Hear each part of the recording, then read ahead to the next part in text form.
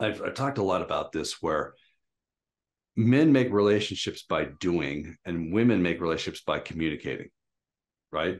So women could get together and have tea and they can come over and have a visit. I mean, if I went over to your house to have a visit, that's weird because men don't have a visit, right? If we want to have a relationship, we go hunting together, we go to a ball game, we go play basketball, we play golf, whatever it might be. And there's not enough of that anymore because there's so much time constraint on men. And so in the app, we have gotten venues for the ability for men to get together in the local community